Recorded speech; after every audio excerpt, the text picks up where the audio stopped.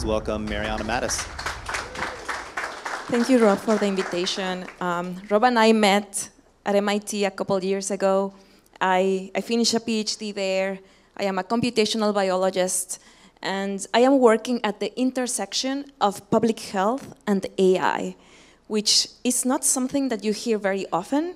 Usually when you think about AI and improving health outcomes, you immediately think about precision medicine and personalizing medicine. And what I want to communicate to you today is that there's much more we can do to improve human health and other areas of application. So I am ready to bet that if we raised our hands, most people here have read about the opioid epidemic, heard about the opioid epidemic, or been touched personally by the opioid epidemic. This is Nancy Shipman. She lost her 19-year-old son to a heroin overdose.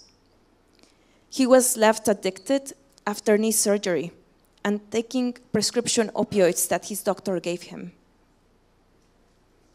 Unfortunately, stories like Nancy, tragedies like Nancy's, have become all too common in news headlines.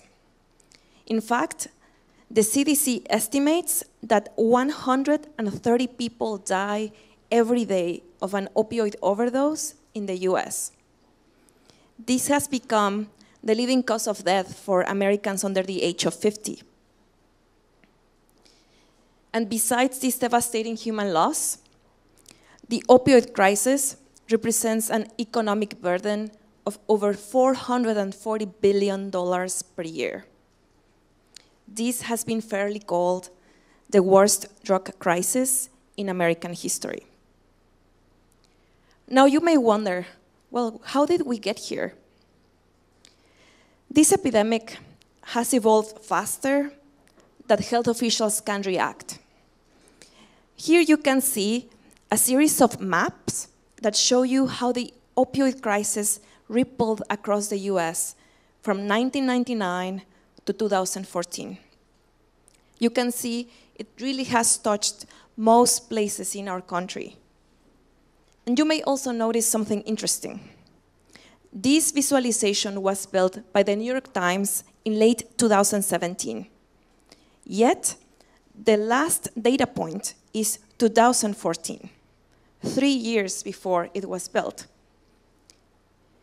The reason for that is because the best data available to understand and react to the opioid epidemic is counting how many people die.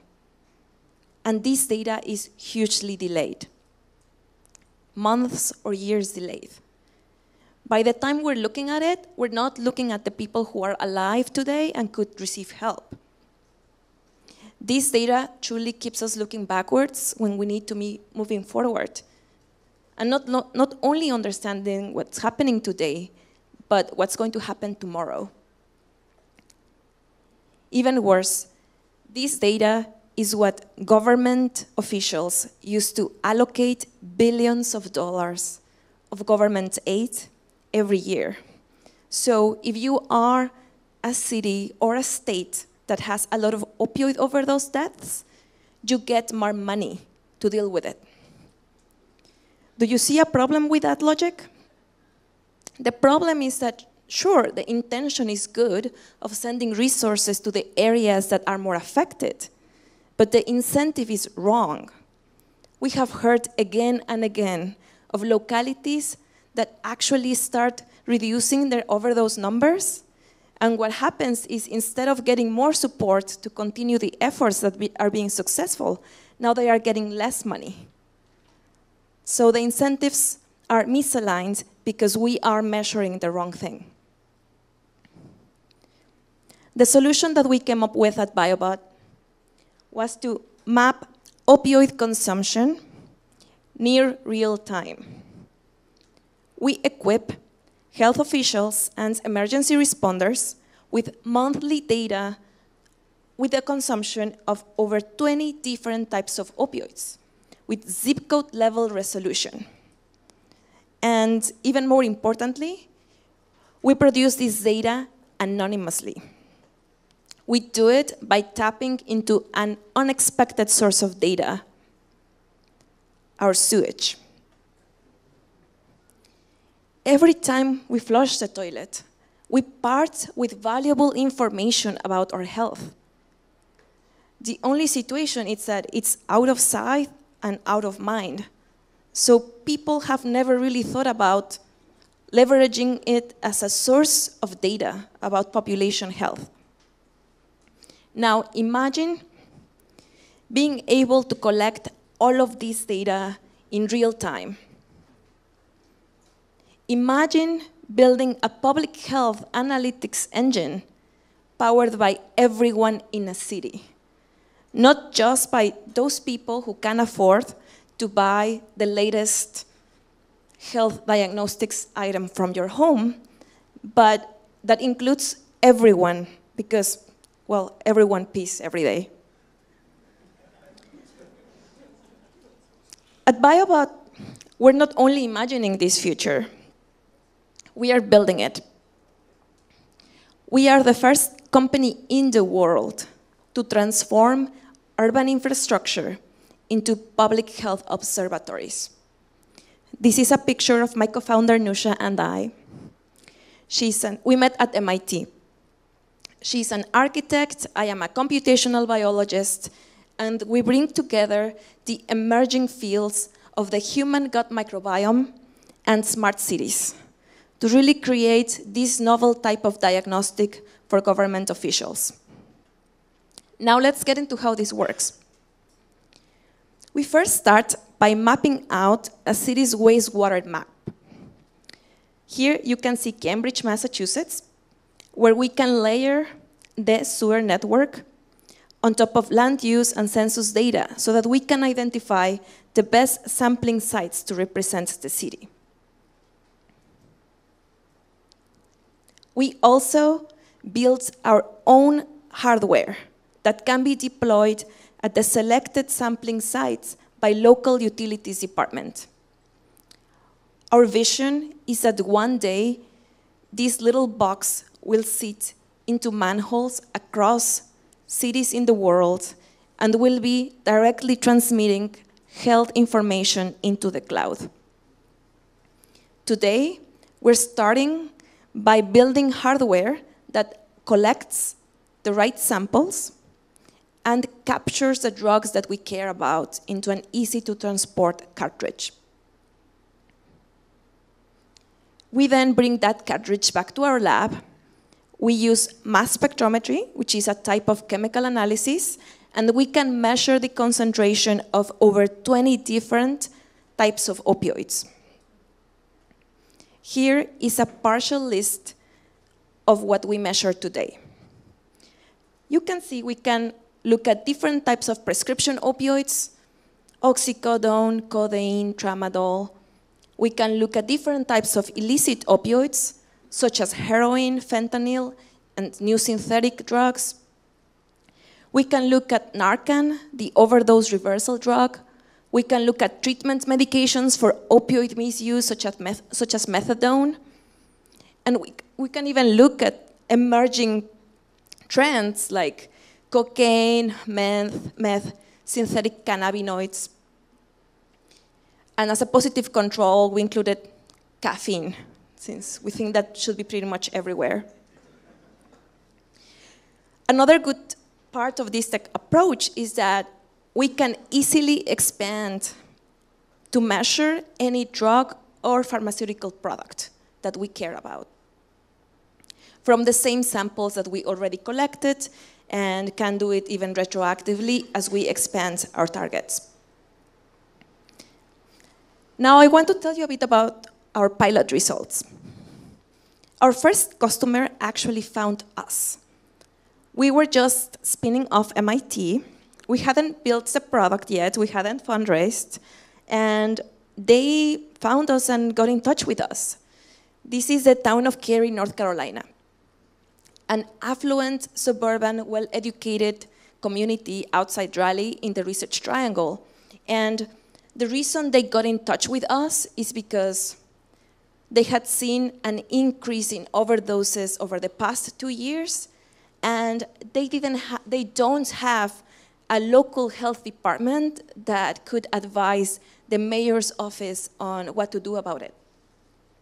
Now let me show you what we found. This is an anonymized map of Cary. First, what we're showing here is the data that they already have.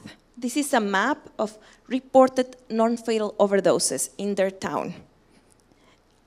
This data is collected from 911 calls, from emergency service calls to ambulances.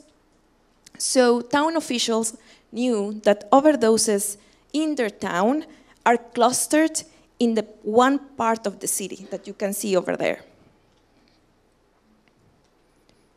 Here, what I'm showing you is data that we collected for them during the pilot. This is the total amount of opioids we measured in these different neighborhoods in their town. And interestingly, we didn't see the same that they already knew. What we saw is that opioid consumption was fairly consistent across all areas of the town. Here you can see the maps side by side. It was really striking to see that they don't really match at all. And that actually it's opioid consumption is just something that is happening in every type of community, regardless of the socioeconomic background or other characteristics. This really told them that they needed to take into account all sorts of communities and not just the area they already knew about. More importantly, we told them that what was driving those numbers were prescription opioids, and not so much heroin or fentanyl, but it was about a prescription opioid problem.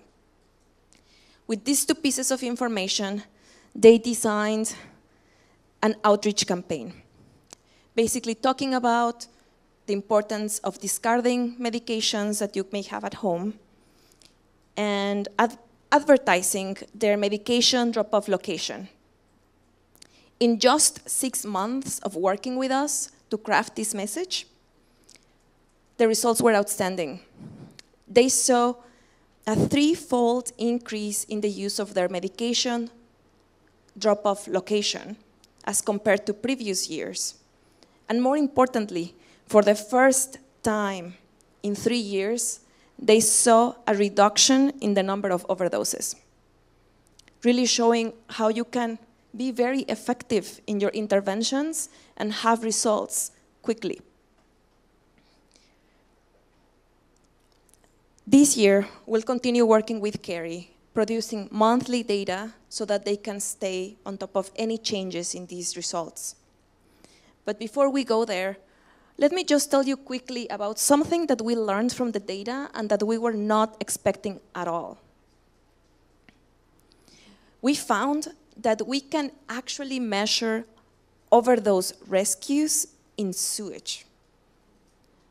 And you may wonder, okay, how does that work? So one of the molecules that we measure is Narcan. That spray or injection that you administer on a person that has overdosed to bring them back.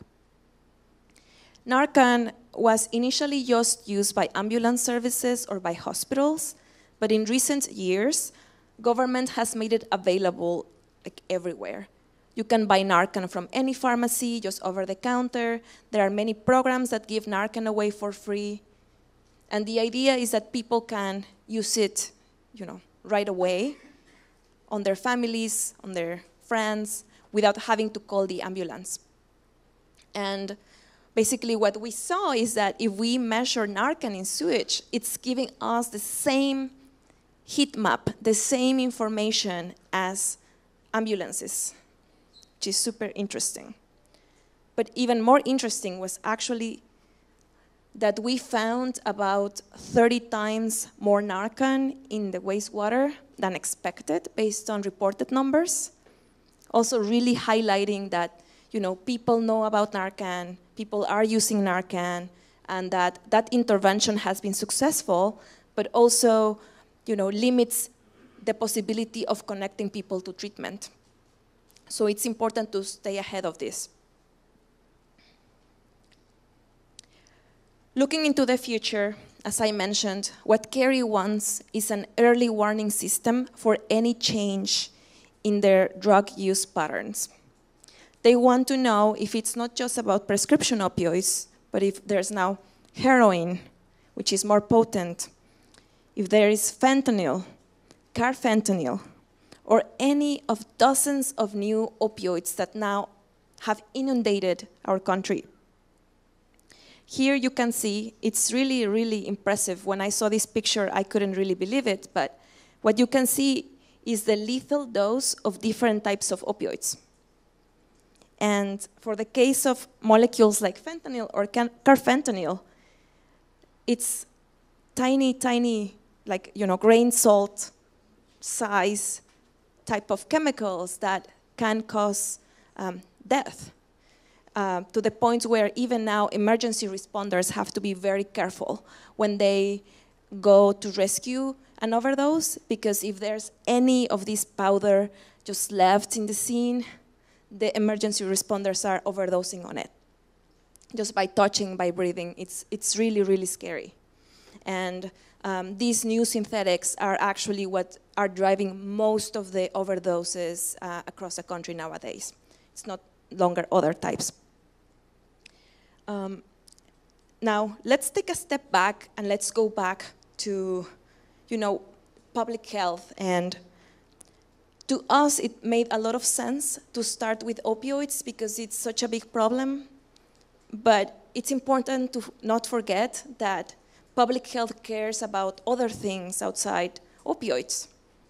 And that actually people feel like they have been ignoring, in a way, their job, looking at other things. But we hear a lot of interest in painting them a full picture, not just looking at opioids, but looking at infectious disease. That hepatitis, measles are becoming now a thing again here in our country, looking at antibiotic resistance, nutrition. There's really many types of data you can obtain from wastewater. And just to close up my talk, I want to share with you a few learnings, a few personal learnings from working in this space. So first, I want to go back to say, using AI to improve health outcomes doesn't have to be just about precision medicine at the individual level. We can work at the community level to deliver interventions at the right time, with the right message, and that really make a difference. Now, imagine if we were not just stopping and solving the opioid crisis as quickly as we can, but if we could stop the next epidemic from taking place in the first place. Because we saw the early signs in time, we acted, and we don't find ourselves in this situation again. As others have mentioned, privacy and transparency are front and center in the conversation. From the moment that you're collecting this innovative type of data with lots of applications, people fairly get nervous about what could be the consequences of producing this data and putting it out there. So to us, it's really important to be part of that conversation because this data is not even regulated. How will it be regulated? I want to say, as a quick note, that contrary to most tech startups, when you're working with sensitive type of data with government, in this post-Theranos era, government officials now demand technical due diligence. So there's a high bar for your product and for the quality of what you're putting out there. And this could be a whole other conversation, but not only we're innovating in our product and market, we are pioneers in the startup world. It's not very common to see companies selling to government. It's not very common to see bio companies not doing biotech. Or, now it's becoming more common to see very mission-driven companies. But at the end of the day, what motivates us is the potential to create fundamental technology that exists in every city in the world and is making a difference. So, thank you.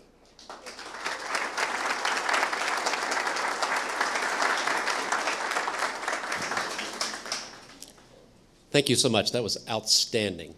I have two questions. What does this cost for a city to roll out and to use? And the second is, the Trump administration has said that opioid reduction is one of their focuses. Do you have an introduction to them so that you get leverage from government funds? Yes, so for a city, our contract sizes are in the order of 50 to 400K per year. So it's really very, very affordable technology that can exist in most locations. And indeed, we already have connections to very high-level government officials in the administration, not yet directly to the president himself, but to Kellyanne Conway, we're hoping to meet soon, since she's the point person within the administration that cares about this, and already with forming relationships with HHS, CDC, SAMHSA. Maybe one more question? Thank you so much. I'm wondering about the lessons that you've already been learning and how those are being shared. I'm wondering if that's like an open source model, because this is not something to keep secret, like a secret IP that you're trying to keep under the sofa. So maybe you could say something about what you're inviting people into in terms of an ongoing conversation from the learnings. Absolutely. I would say the most important question here is how this data is shared and published, so that others can learn from it. What we have seen is that, right now, since we have very few customers, they are nervous to be the first ones to put this data out there and to, maybe receive backlash from the public opinion. So what we're hoping is to foster this group for a little longer. Between them, they know each other, they talk, and then, at some point, I think we'll reach critical mass where it's not special anymore. It's more like most are doing it.